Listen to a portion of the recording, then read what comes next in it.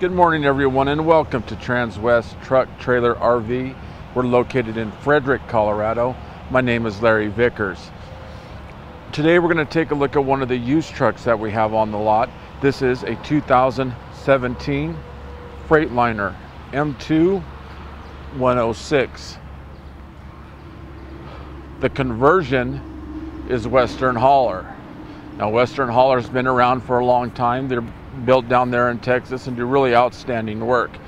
But as we admire this one from the side view, let's talk about a couple of things that really jump out at us. One thing we notice is that it is a metallic black. When we get in on it, you can see that the gold specks are coming through it. In addition to that, in terms of the bed, it's a little bit different. See how we have these rails coming up on the side? So that's good from the standpoint that it does make it a little bit flatter, so you're able to haul things on top of that bed, coupled with the fact that it can tow a substantial amount, really makes it a high quality product. Now, I know that a lot of the people that are kind of shopping and comparing these are comparing them to pickup trucks. So let's just take a minute and talk about the advantages of the Freightliner compared to a pickup. First, it makes more sense from an economic standpoint. I mean, it's not uncommon at all to see pickups bringing $100,000. Well, this is going to last basically the same amount of time as 3 pickup trucks. So you can spend $300,000 on pickups, or a little bit more than $100,000 on something like this that's going to last the same amount of time. So from an economic standpoint, the advantage goes to Freightliner. Second of all, let's talk about safety between the two. Just the sheer size and mass alone of a Freightliner compared to a pickup is a huge advantage. Let's say we are in a wreck or an accident with the Freightliner, your odds of walking away from it are substantially higher than they are a pickup truck. In addition to the sheer size, this comes with air brakes compared to a hydraulic that's on a pickup. So let's say we get a leak in a hydraulic line. It's just going to continue to flow out until there's nothing left, and you go to hit the brakes and there's nothing there. Well, let's compare that to air. If you have a small leak in an airline, there's an unlimited supply of air. You can still keep pumping the brakes and getting them to work for you until you have a chance to get that fixed. So there's another advantage to the Freightliner. Another advantage is the brake system. As it is air, not only that, but the size of the drums of a pickup truck compared to a Freightliner is a substantial difference. Now, I recognize the fact that the pickups can tow an incredibly large amount these days, but you have to realize all that weight pushing you, and you're going to rely on a little bitty brake pad to stop you compared to the Freightliner advantage that goes here. Third is comfort. You know, when we do the video, we're able to see the inside, just to see how much space and room that you're able to get in the Freightliner. Compare that to a pickup truck where you're, especially that back seat, where you're just shoulder to shoulder. So making those long 12, 13-hour trips substantially more comfortable in something like this than the pickup truck. Now let's take a look from the front view.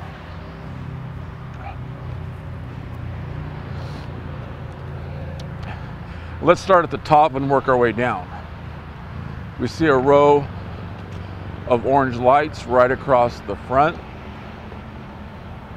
So at nighttime, this truck will really light itself up.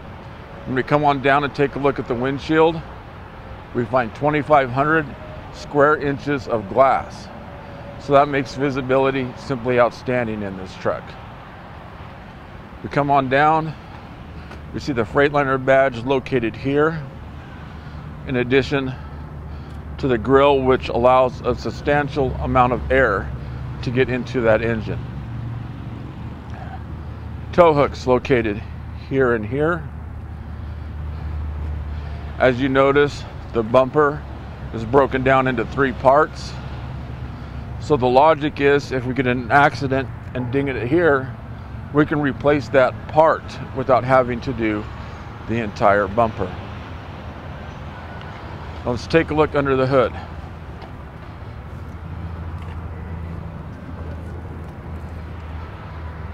That is the Cummins 8.9 liter engine.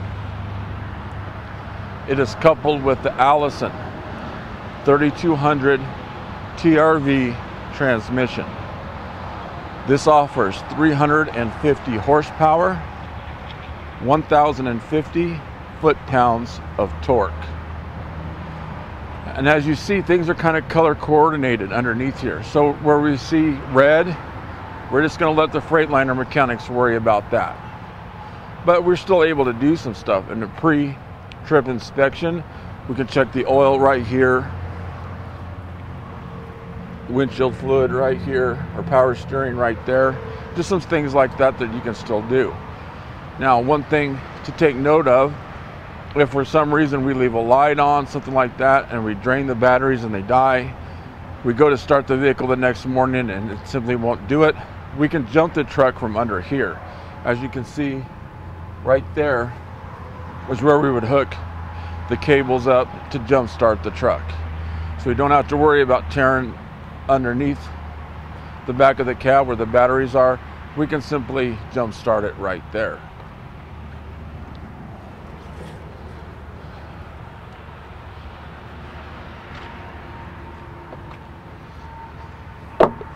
As we take a look at the tires, we did put brand new tires on it. Those are 255 80 R22.5. Underneath here is the block heater. And we can see a row of orange lights running along this side as well. As we take a look in the front seat, both driver and passenger are air, and you can adjust those right here. Both front seats are also heated. Right there is where we turn that on. Some other things we can notice from here. Here is our trailer brake, located here. Right here is to increase or decrease brightness to the dash. Now, when we go to start our truck, we're going to want to turn that key about halfway. Let those gauges go all the way over and all the way back, basically reset themselves, and then start the truck. If we get in a hurry and do that prematurely, there is a chance it'll kick a code that simply doesn't exist.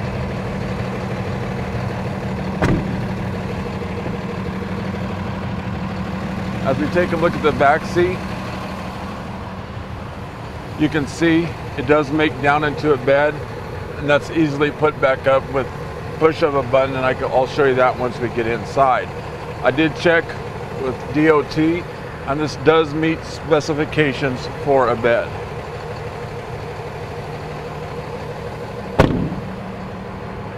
One storage component right here for carrying items such as the fire extinguisher, things of that nature.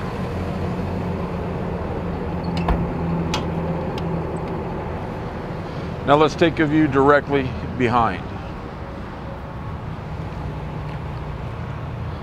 Again, we'll work from the top down. We can see right up there in the middle is the backup camera.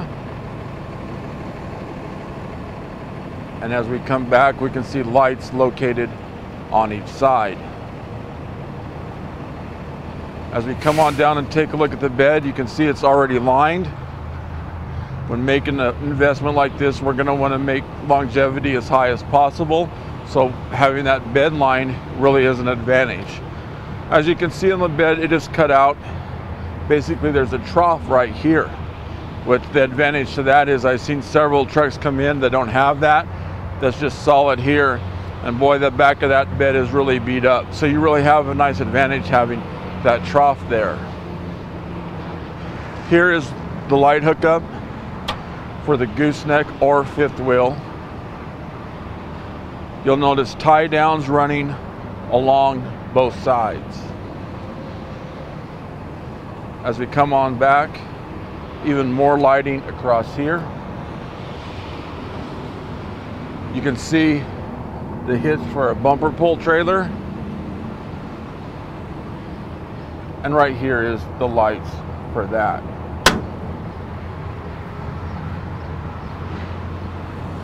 One question that I get a lot of times is, what's the warranty like on the Freightliners?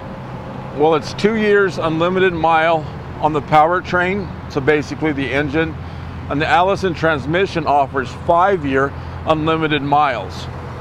So even though this one is out of factory warranty in terms of the powertrain, that is something that our finance department offers, is extended warranty.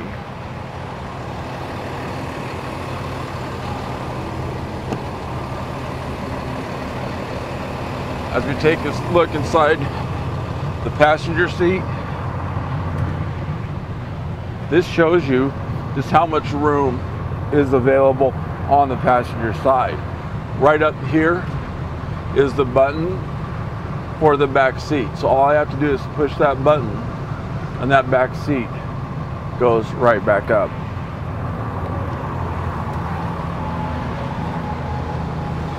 If we notice the door panel, we can kind of see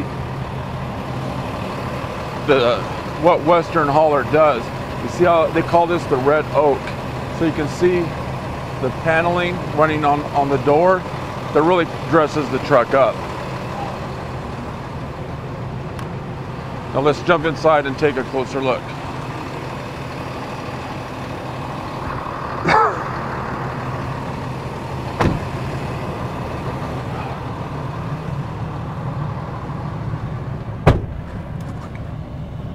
This truck does come with a CB radio located here. And as we come on down and take a look, it does look like there's a whole lot of buttons and things, but they really make a lot of sense in terms of what they're able to do. It's not complicated at all. Cruise control located right here. Our mirror heaters here. This is the regen button, which basically cleans out the entire exhaust system. Chances are we're never ever going to use that. It's more designed for people that drive in big cities, really short trips like that and compact. Well, it's designed as you're going coast to coast or border to border to automatically clean that self out in terms of the exhaust. Intermittent marker lights located here. These four here are the windows. This is the dump valve, and what that does is let air out of the back of the truck. So when you go to hook up your trailer, let the air out back underneath it and put the air back in, and that makes hooking up that trailer simpler. Backup camera is located up here. As we come on down, right now we are in park with the brake on. As you can see, there is no park, so that when you're in park, that's what you do. R for reverse, N for neutral, and D for drive, and you're on your way. This locks the differential. One important thing to note is right here, this is the engine brake.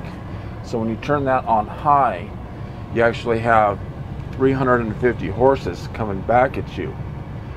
An example would be if you're towing a heavy trailer behind you and you're coming down a sharp decline, you're going to want to turn that on high because that's going to slow everything down.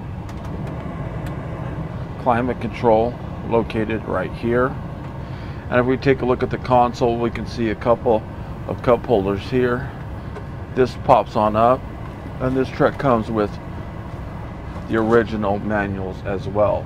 This is stock number 5U220282.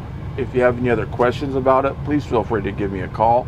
The cell phone number 970-370-4067. The work extension 303-684-3404. Feel free to email me at larry.vickers@transwest.com. Thanks for tuning in today.